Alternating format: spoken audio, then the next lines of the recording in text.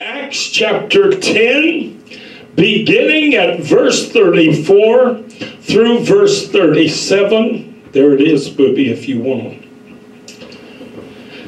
And the King James text today reads, "Then Peter opened his mouth and said, 'Of a truth I perceive that God is no respecter of persons, but in every nation he that feareth him and worketh righteousness is accepted with him. The word which God sent unto the children of Israel, preaching peace by Jesus Christ. He is Lord of all.'" There's a sermon right there in those 5 words. Verse 37, "That word I say, ye know, which was published throughout all Judea, and began from Galilee after the baptism which John preached. How God anointed Jesus of Nazareth with the Holy Ghost and with power, who went about doing good and healing all that were oppressed of the devil, for God was with him. And we are witnesses of all things which he did, both in the land of the Jews and in Jerusalem, whom they slew and hanged on a tree. Him God raised up the 3rd day, and showed him openly, not to all the people, but unto witnesses chosen before God, even to us who did eat and drink with him after he rose from the dead. And he commanded us to preach unto the people and to testify that it is he which was ordained of God to be the judge of quick and dead. To him give all the prophets witness, that through his name whosoever believeth in him shall receive remission of sins." While Peter yet spake these words, the Holy Ghost fell on all them which heard the word, and they of the circumcision which believed were astonished, as many as came with Peter, because that on the Gentiles also was poured out the gift of the Holy Ghost. For they heard them speak with tongues and magnify God. Then answered Peter, "Can any man forbid water, that these should not be baptized, which have received the Holy Ghost, as well as we?" I want to talk to us for a little while today on the topic, when it rains, it pours. Hallelujah. When it rains, it pours. If you bow your heads with me one more time, Master, how we love the songs of Zion, how we love to be reminded of the many wonderful truths of your word. We love to sing of your promises. We love to sing of your blessings. We love to sing of the truths of this great gospel, the incarnation, the birth of our Lord, the death on the cross, the burial, the resurrection from the dead, the ascension. We love to sing of your soon return for your church. But Lord, while singing is wonderful, the most important part of every gathering of God's people is the preaching. If the message that comes from the pulpit is not truth, if it is not delivered with a divine anointing, if the Spirit of God does not rest upon, ride upon every word which is uttered by the preacher of the gospel, then that word is null and void. It is useless. It will enter our hearing and exit just the moment we leave the building. But Master, today there is a marvelous divine transaction which takes place when the preacher of the gospel submits themselves to you and inquires of you, Lord, that you might anoint them, that you might place your sacred presence upon them and upon the word that they preach. And today, oh God, I know that I cannot benefit or bless the people of God with the word of God unless that word is anointed. Anoint today the speaker. Anoint today every hearer. Allow us to receive this word, oh God, today. For we ask it in none other than Jesus' wonderful name. Amen. Praise God and amen. Last week I began to talk. I talked a good bit about the Holy Ghost baptism. And it's interesting because that was not in my notes, so anything I said in that vein was inspired of the Holy Ghost in the moment. But this week, as I was seeking God and desiring direction from Him as to what I should preach, this is the subject matter that the Lord gave me. And I hope and I pray that it will be a blessing and an encouragement and a help to you this afternoon. There's a wonderful old hymn of the church which speaks of the promised showers of blessing. There shall be showers of blessing, it says. Oh, I'll tell you, we used to sing that song when I was a kid, and I've told Tommy, it's amazing how many songs when I was young, I just kind of sat through and didn't much enjoy and didn't very much appreciate. They didn't have a tempo. You know how kids can be. It didn't have a tempo that quite was up to snuff for me, or the message wasn't quite exciting enough. I preferred I'll fly away, oh glory, I'll fly away. I used to love when the roll is called up yonder, I'll be there. But I'm here to tell you today I've grown up. Not only physically have I aged and gotten older and more mature, but spiritually I have as well. And now there are so many of the old hymns that as a kid I did not appreciate. But boy, I'll tell you what, I love them now.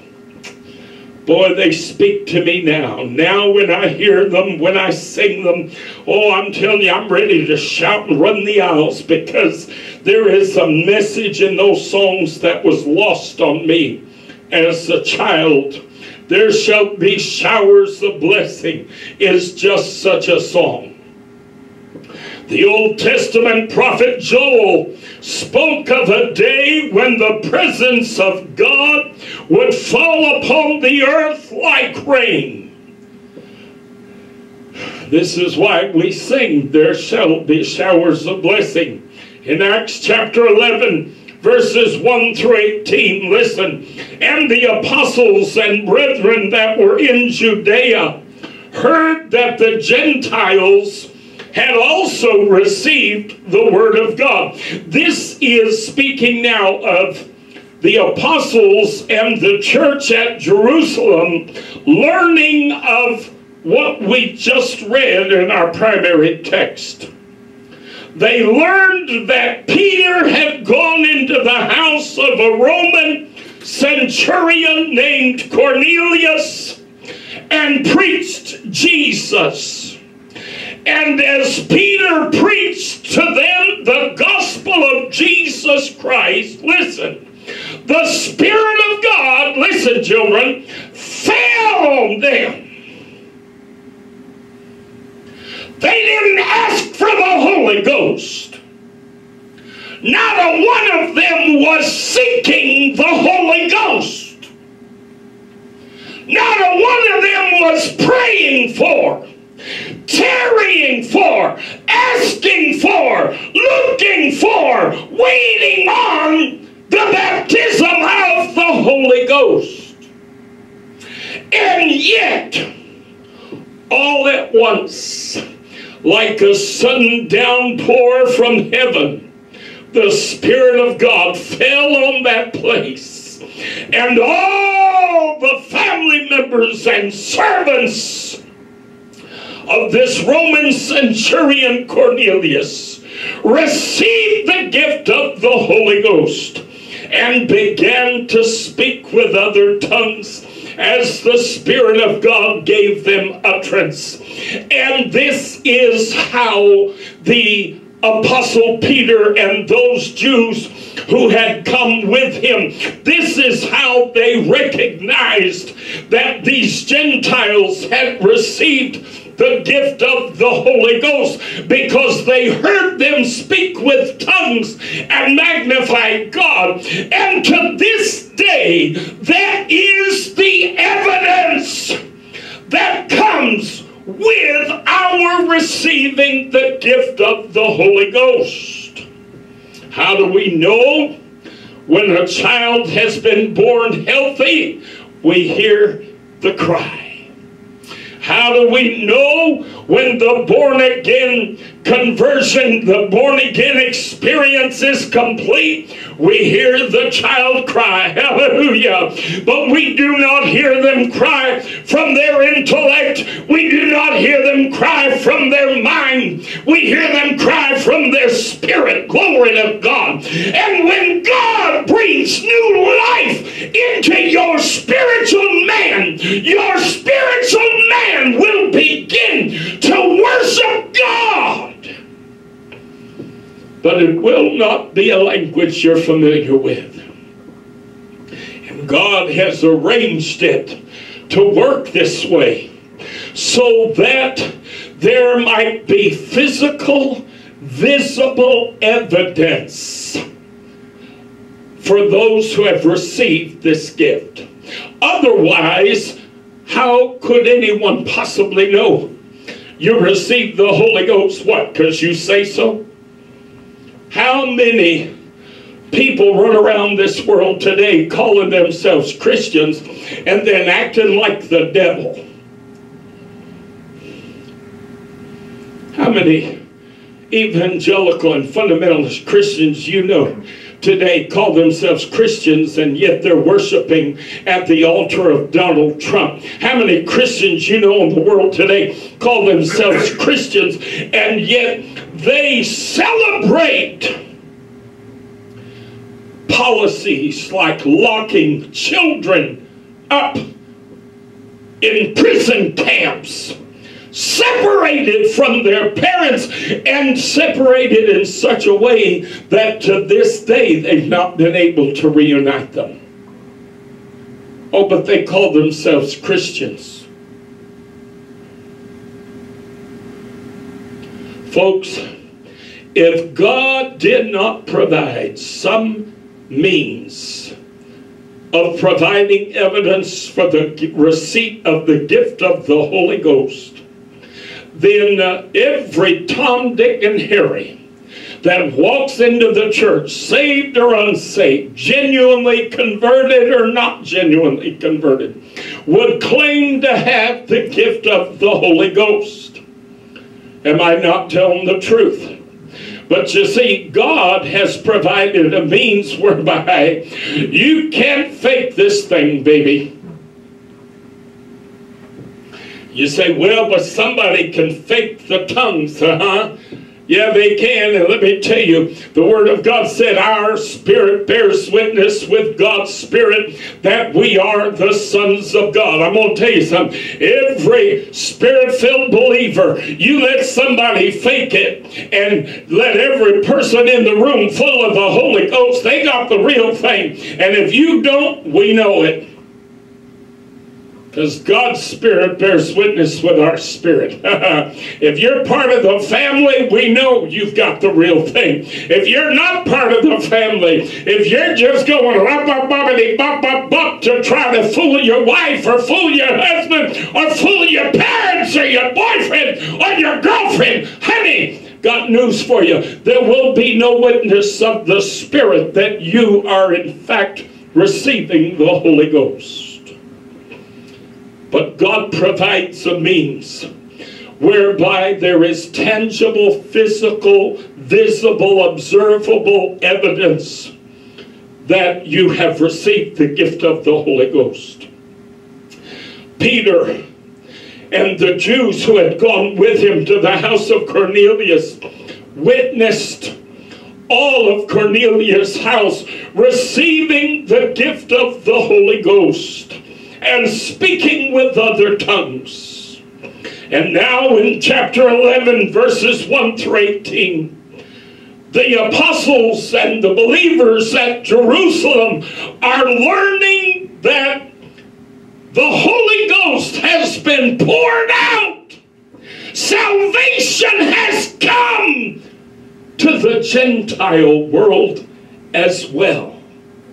Oh my goodness, listen to the rest of this passage.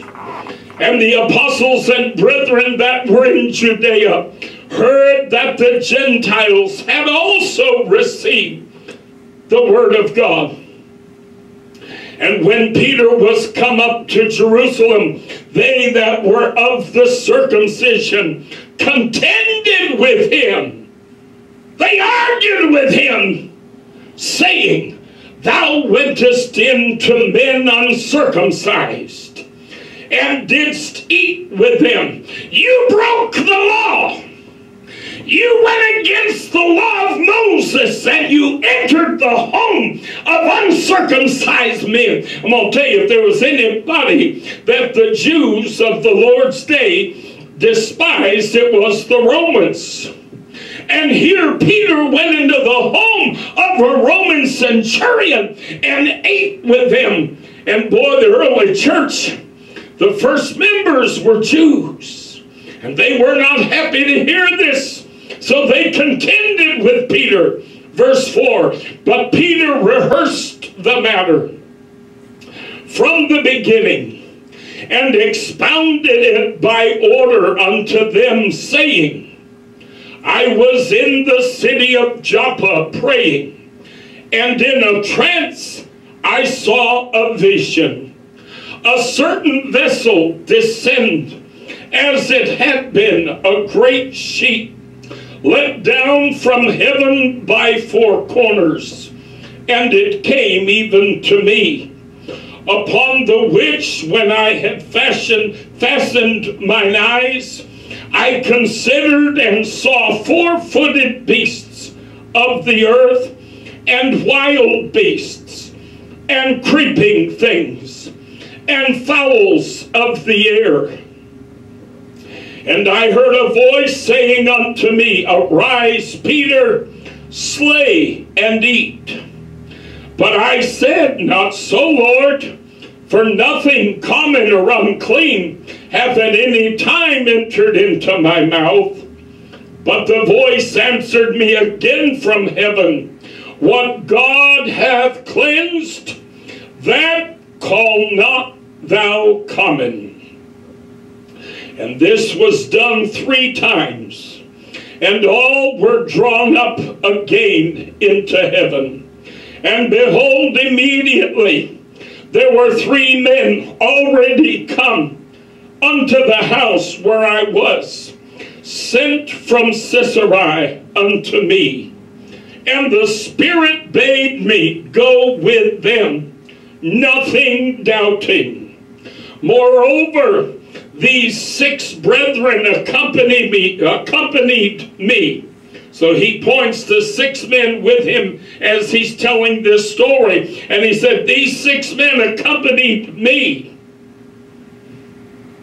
And we entered into the man's house.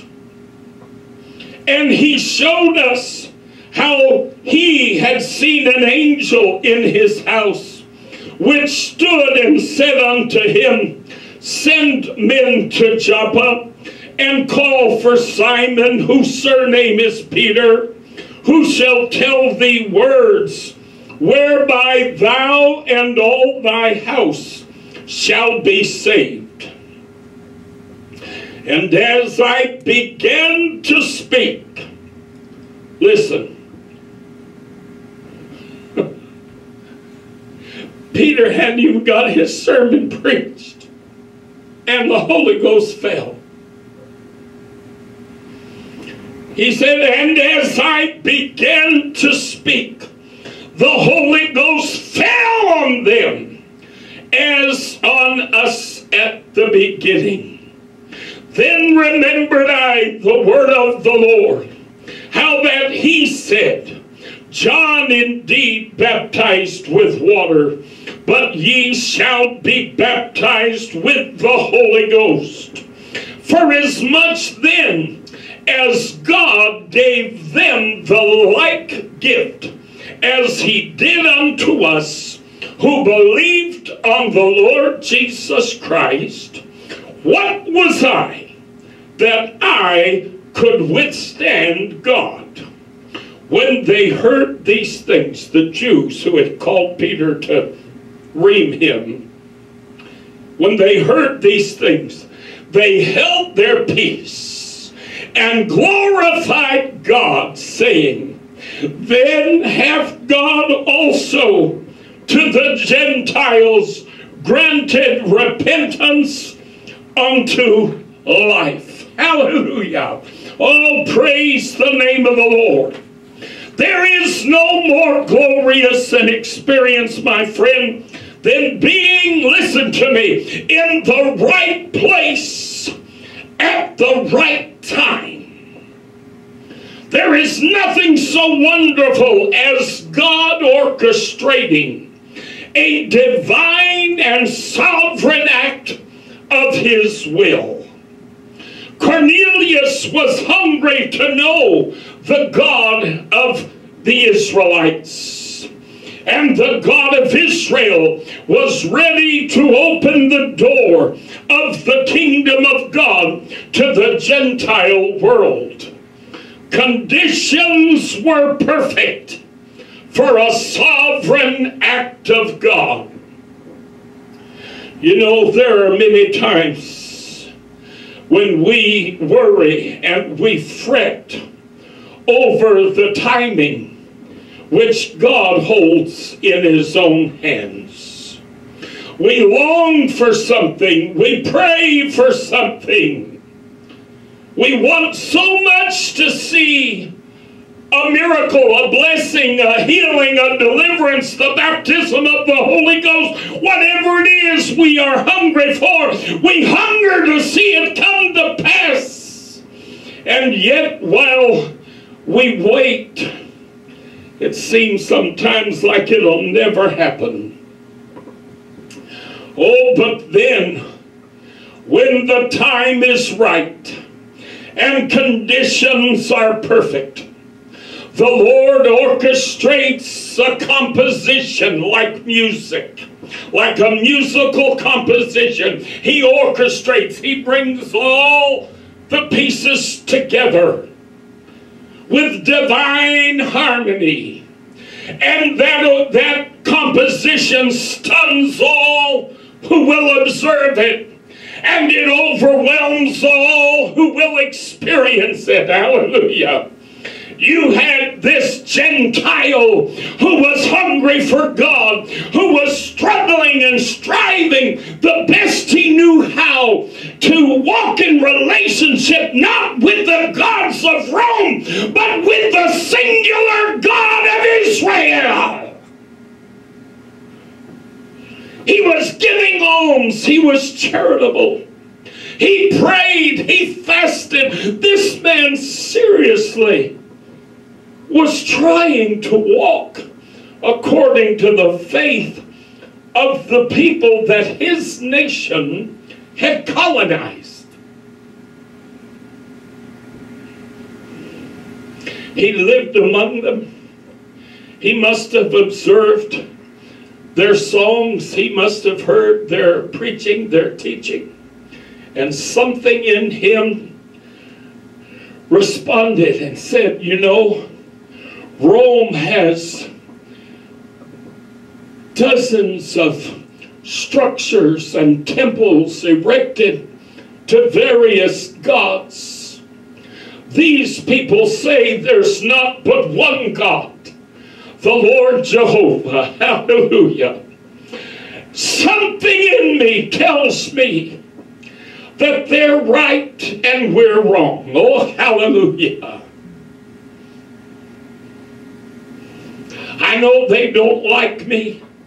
I know they resent me. I know they probably wish I'd just pack up my family and move back to Rome and leave them well enough alone. I know they would not welcome me openly in their synagogue. And they certainly would not allow me in their temple. But I'm going to do my best to understand this God of theirs. For without faith, it is impossible to please him. For they that come to God must first believe that he is, and that he is a rewarder of them that diligently seek him. If any human being ever illustrated this point, it is the Gentile Roman centurion by the name of Cornelius. He believed in the one God of the Israelites, and he earnestly, sincerely sought after that God.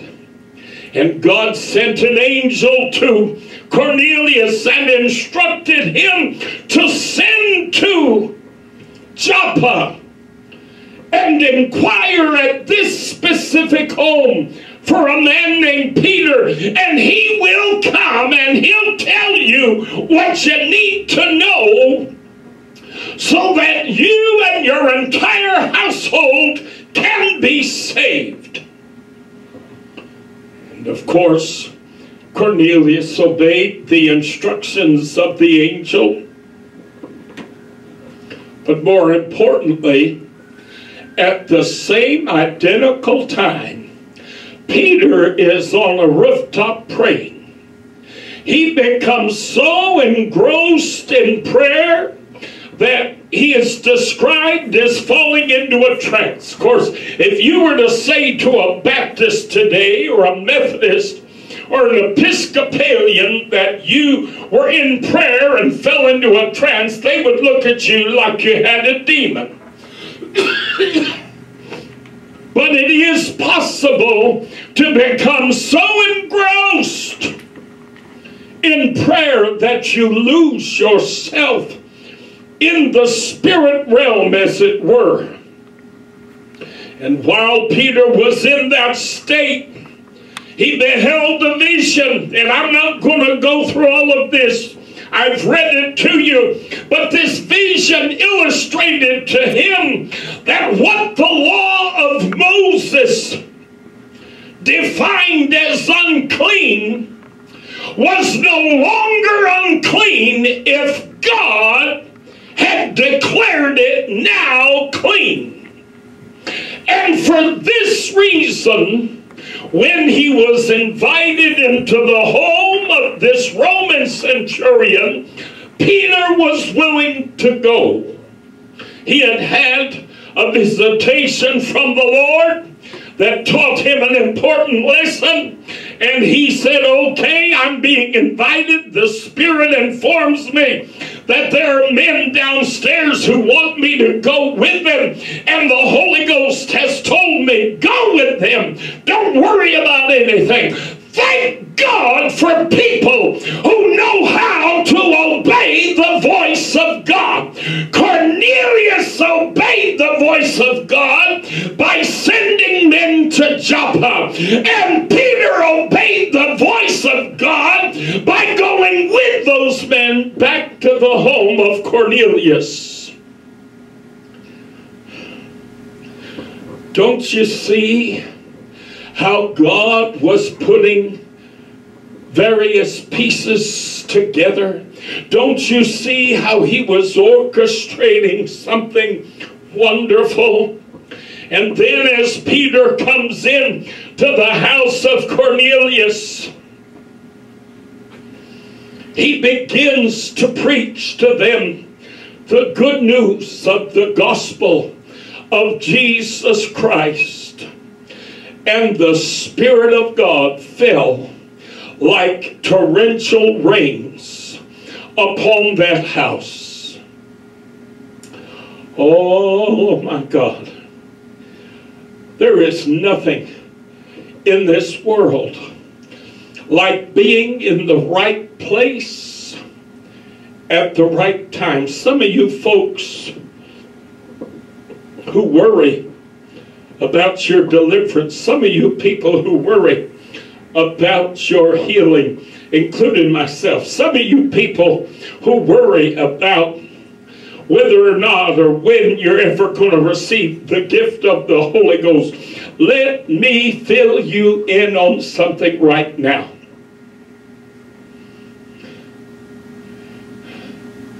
God has already written the composition.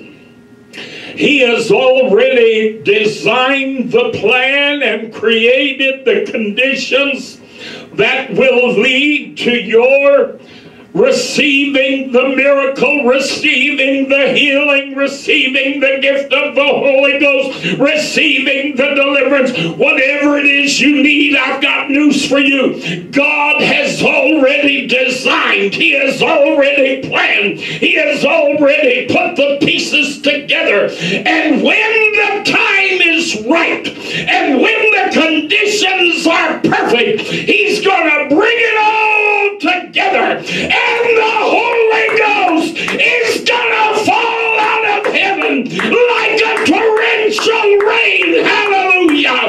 And you will receive the gift of the Holy Ghost. You will receive that healing. You will receive that miracle. You will receive that blessing. You will receive that revelation. You will receive that deliverance. I don't always understand why God does things the way He does it, but it's not ours to understand.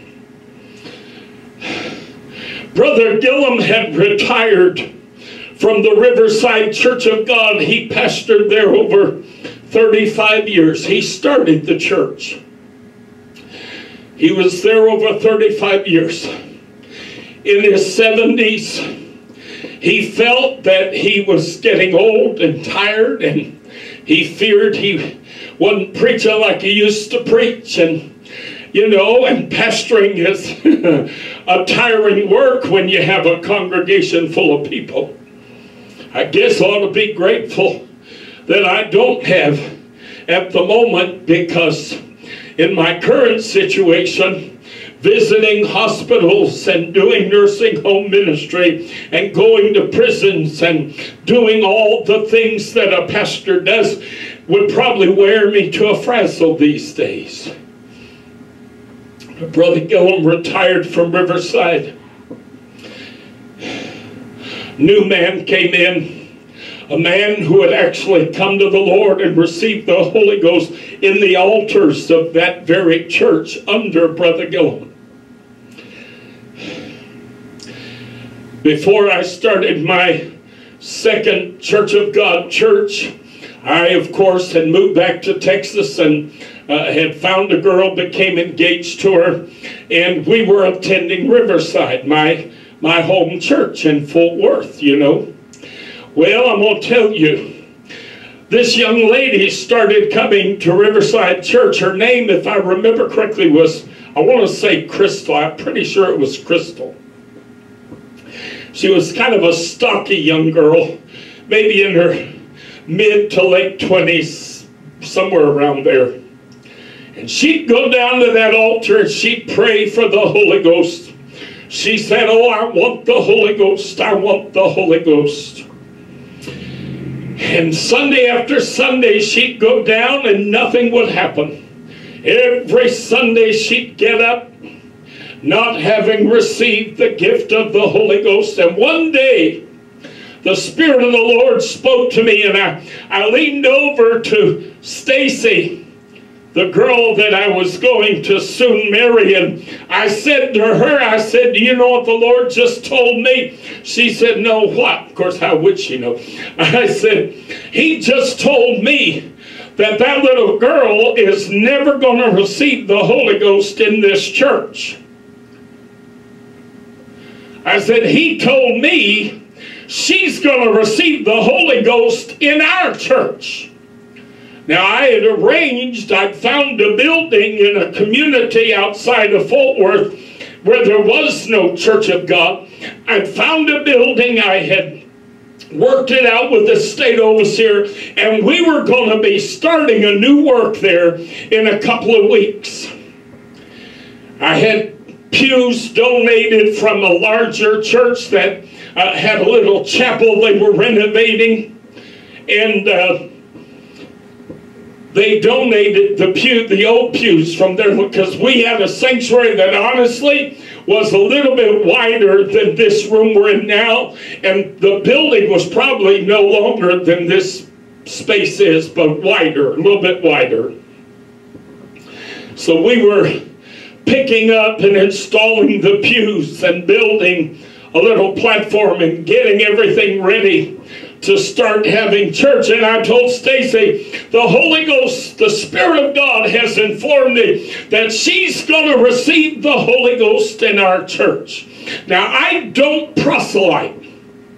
I have no interest in trying to draw somebody out of one church into my church. If the Lord moves on you to leave another church and become part of our church, you're certainly welcome. But you're not going to see me running around trying to get people out of other people's churches. I don't operate that way. I'm not interested. I'd rather get somebody that's never known God. I'd rather get somebody that's backslidden away from the church.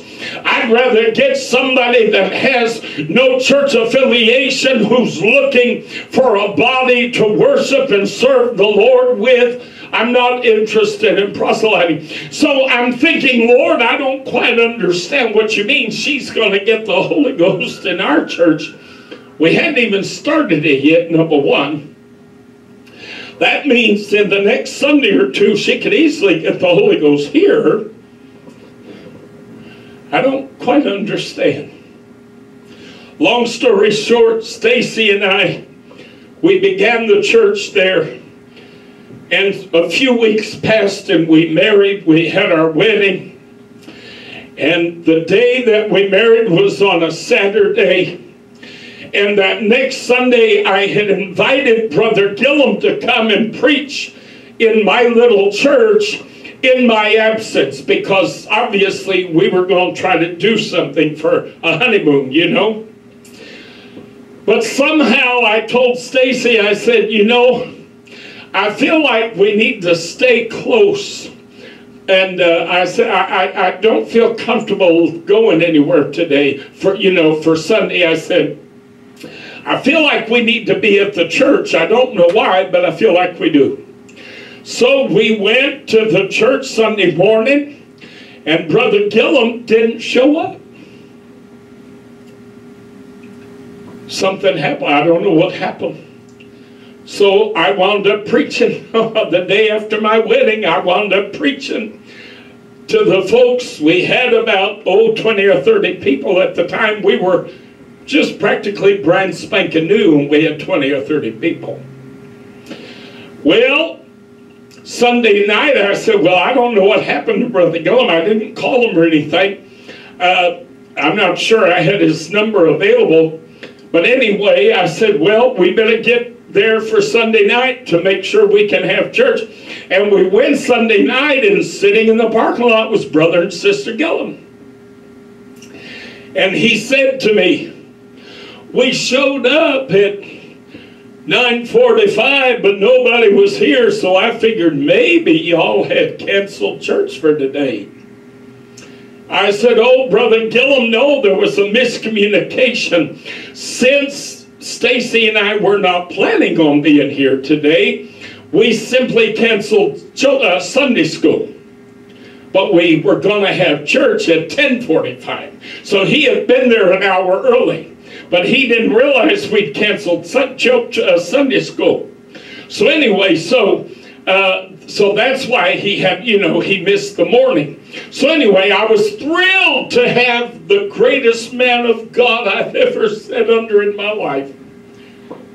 One of my favorite spiritual mentors and mentors in ministry. I was so thrilled to have Brother Gillum there. I was so thrilled to be able to host him and have him preach in a church that I was pastoring. I felt so honored. I still do to this day to have been able to do that.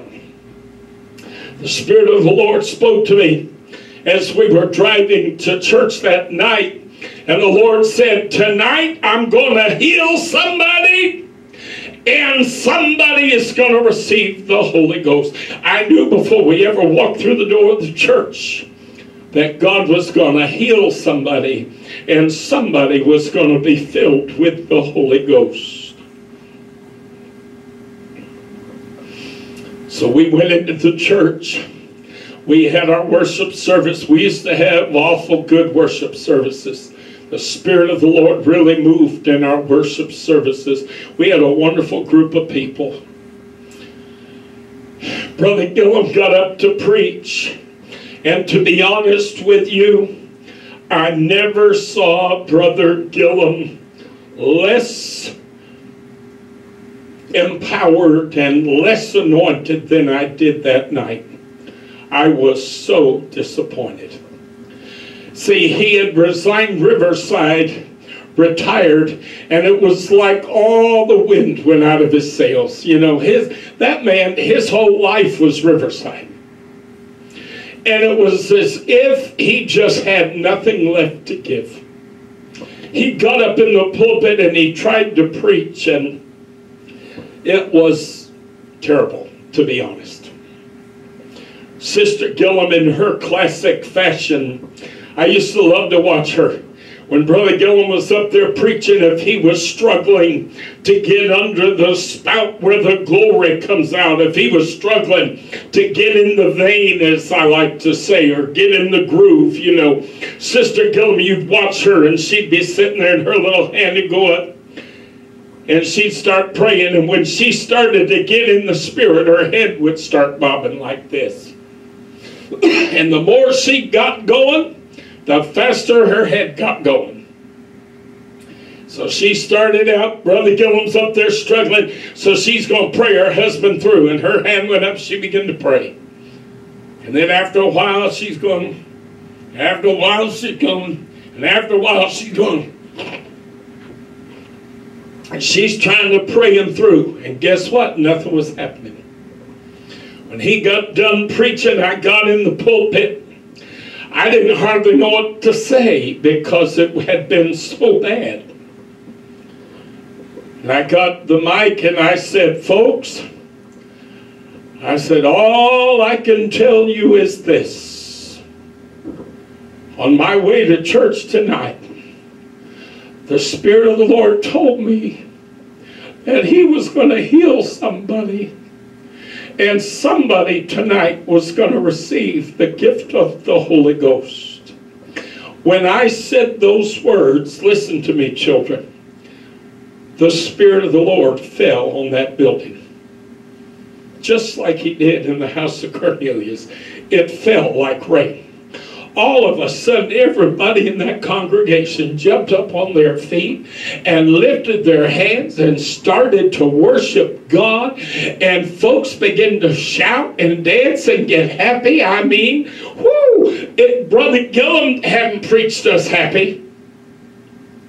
I wasn't up there screaming and hollering. All I said was, all I knew is God told me He was going to fill somebody with the Holy Ghost and He was going to heal somebody. And the Spirit of the Lord confirmed what I just said by falling in that building. Well, guess what? Little Crystal who we had watched go to the altar several times at Riverside seeking the Holy Ghost, she had come to my church that Sunday night. She wanted to hear Brother Gillum preach. She knew that he was the former pastor at Riverside. She had never heard him preach, so she wanted to hear him preach. And that is what brought her to our church that Sunday night.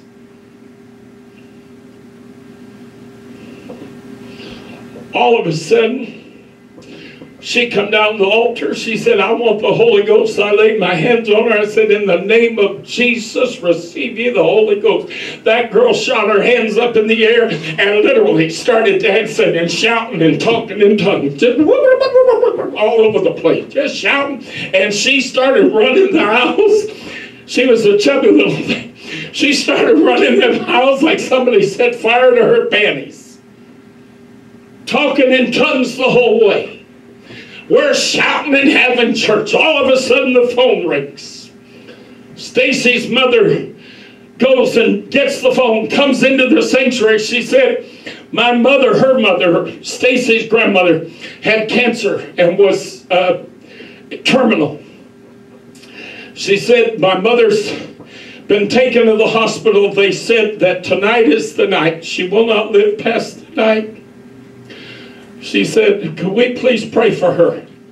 And one of my church members was a great big heavy independent free holiness Pentecostal preacher man named Brother Love. That was his literal last name, Love. He said, Brother Morrow, I feel the Holy Ghost saying that you need to anoint a cloth. If you hadn't got a cloth, just cut a little corner off of the bottom of your shirt and anoint it with oil. And you and that little girl that just received the Holy Ghost, she's dripping with the power of God. You and her pray over that cloth. And then Stacy and Jane need to take that to the hospital and they need to pin it to her mother's gown at the hospital. And God's going to give her a miracle. I said, okay. So I'm going to tell you something, honey. If you think you're the only person in the church who can hear from God, preacher, there's something wrong with you. That's not how the body of Christ works. I trusted Brother Love. And even if he's wrong, it wasn't going to hurt nothing. I didn't have any hankies. I didn't have any loose cloth anywhere. So we got a pair of scissors. I pulled my shirt out of my pants and I just cut a little 3-inch square roughly out of the bottom of my shirt. We anointed it with oil and I put it in my hand, and Crystal and I grabbed hold of hands and began to pray. And that little girl, woo, she starts shouting and dancing, and I'm trying to hold her hand because we're trying to pray over this prayer cloth. This girl brand new to Pentecost, don't know nothing about Pentecost. She's shouting all over the place, full of the Holy Ghost, enjoying the presence of God, drunk in the Spirit. We sent that prayer cloth to the hospital with Jane and Stacy. Long story short, God healed her. God healed her grandmother. She come out of that hospital and she lived and lived and lived.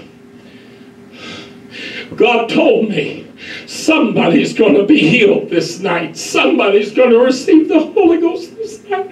And somebody was healed that night. And somebody received the Holy Ghost that night. Because God had divinely orchestrated a sovereign act of His will.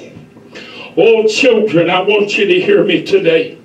This is probably the simplest message that I'm ever going to preach. I want you to hear me. I've got a whole lot more notes, but I've got more notes than I have time. I want you to hear me.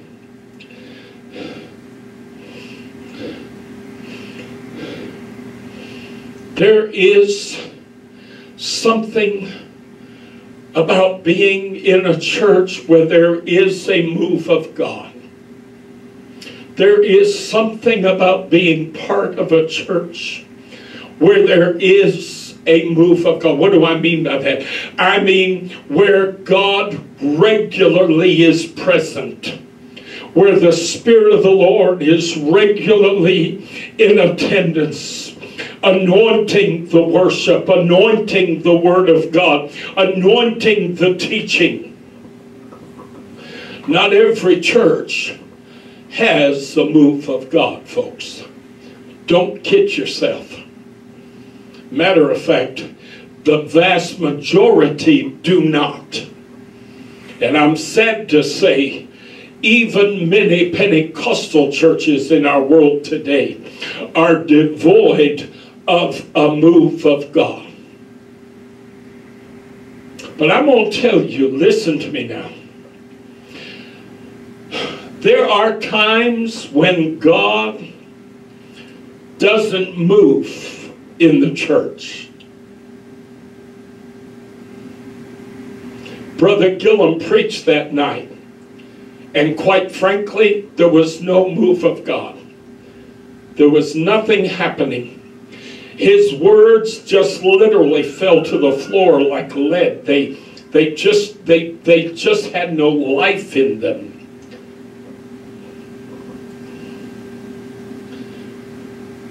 But then it rained. Oh, hallelujah.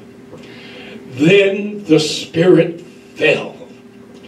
Oh, bless the Lord. I want to tell you, I know as a child of God, I know that I know that I know that I know that I know.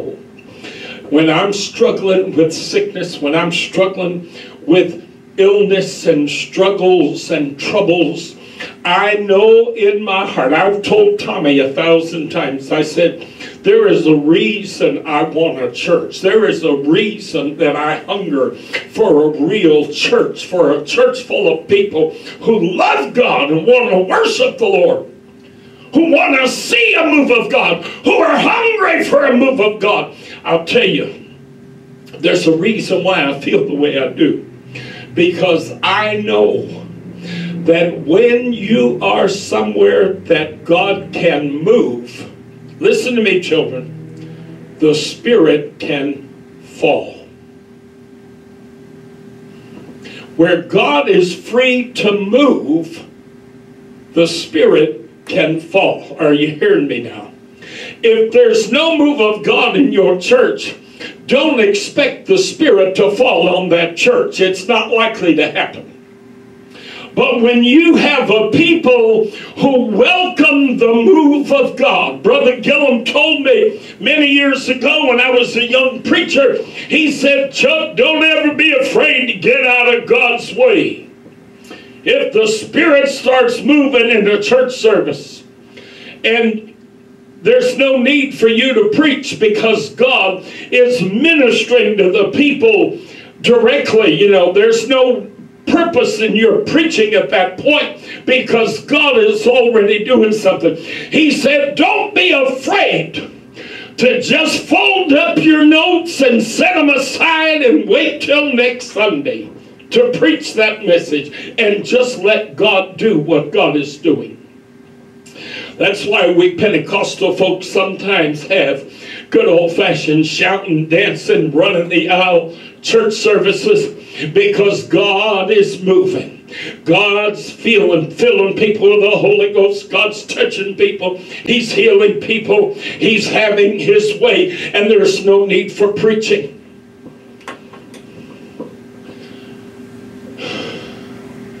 But then every once in a while, you're in the right place at the right time. And God has already set it up. He's got everything lined up to come together so that that night, it's not going to rain. It's going to pour. Hallelujah. That night, just like in the house of Cornelius, the Spirit of God is going to fall like an mighty downpour, like a torrential rain. And he is going to saturate everybody in the building. You couldn't escape it if you wanted to. And I'm going to tell you what God will do. God will make sure everybody who's looking for something from him is there. And everybody that could care less won't be. Literally. The Word of God said in the 2nd chapter of the book of Acts, when the day of Pentecost was fully come, they were all with one accord in one place. All the people had found this harmonious place in the Spirit. They had found a harmony. In other words, they all were hungry for the same thing. They all wanted the same thing. They all longed good. The Lord promised if we would wait in Jerusalem, the promise of the Holy Ghost would come. Lord, we're waiting. We're waiting. How we want the promise of the Holy Ghost. And at some point in their 10 days of waiting, there may have been a number of people who were there and they were, well, the Lord said the Holy Ghost's going to come, and and they were just there and there. But as the days passed, they grew hungrier and they desired it more. They wanted it more. So that finally, when the day of Pentecost had fully come, all of a sudden, finally, everybody was on the same page. It was the right time. It was the right place. And what happened? And suddenly there came a sound out of heaven as of a rushing mighty wind, and it filled all the house where they were sitting. And there appeared unto them cloven tongues like as of fire, and it sat upon each of them. And they were all filled with the Holy Ghost and began to speak with other tongues as the Spirit of God gave them utterance. Amy, honey, one day it's coming. The Spirit's going to fall like rain. And you're going to be in the right place at the right time.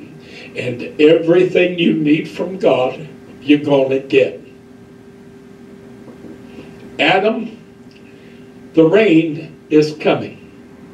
One day, you're going to be in the right place at the right time. And God is going to pour out His Spirit like a torrential rain. And you, my friend, are going to get everything you need from the Lord. Every one of our extended members, I want you to know, one of the reasons that I don't appreciate internet ministry as well as I appreciate local ministry is because there is a divine formula for the move of God. It is where two or more are gathered together in my name, there am I in the midst of them. There is a divine formula for answered prayer. Where two or three agree as touching any one thing, it shall be done unto them of our Father which is in heaven. There is a divinely ordained way to do things. And when God's church comes together, every time we come together, I know every time I went to Riverside Church of God, every time I went to any church I've ever pastored, I knew we'd have a move of God. But I never knew when we might see a downpour. Hallelujah. I never knew when, but it would happen. Every once in a while, all of a sudden, the Holy Ghost would just fall. I remember at Riverside, there were services, literally, At the beginning of the service, Brother Gillum would come up to the pulpit and say, well, praise the Lord, we're going to start church. And, you know, he was a very country, very kind of a low-key guy. He'd start praying. Oh, Father, we thank you, God, for bringing us to the house of the Lord tonight. And he'd start praying, and all of a sudden, the Spirit would fall.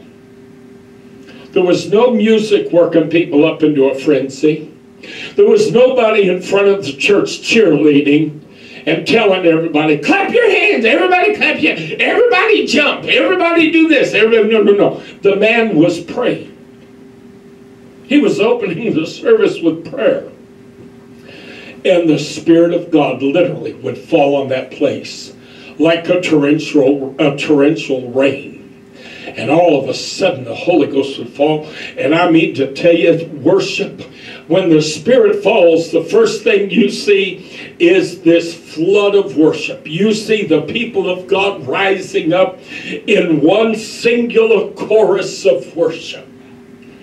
And oh, I mean, people jump up out of their seats and lift their hands and begin to worship God. And you can't stop it. You can't slow it down. You can't do anything but go with the flow, because, honey, you're in a rainstorm. It's beyond your control. It is beyond your control. When the Spirit falls, God literally takes control. When the Spirit fell on the house of Cornelius, God literally simply took control and filled every person in that building with the Holy Ghost. And then Peter, bless his heart, had to explain to them what just happened.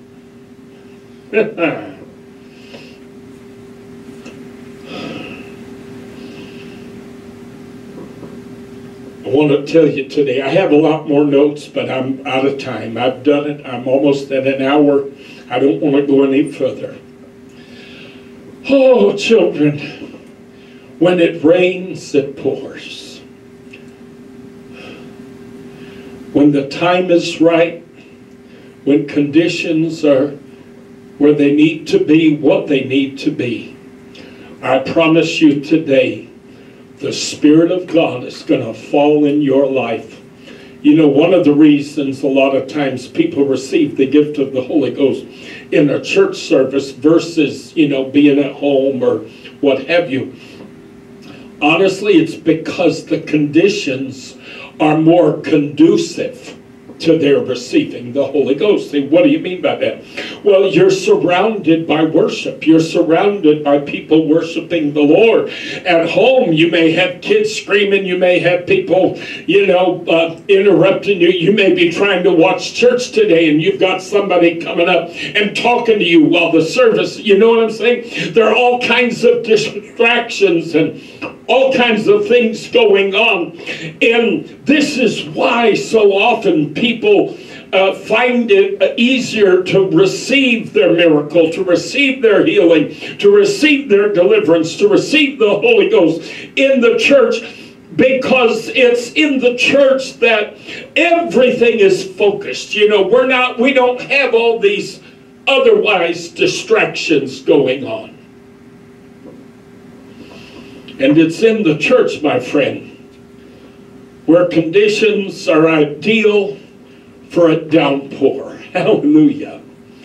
And every time I come to the house of God, when I was pastoring, when I went to Riverside, every single Sunday I'd walk in the door thinking, I wonder if today we're going to see a move of God, or if we're going to see an outpouring of the Holy Ghost. Hallelujah. Because there is nothing so wonderful as being part of a downpour from heaven. Amen. Praise God. Amen. All right.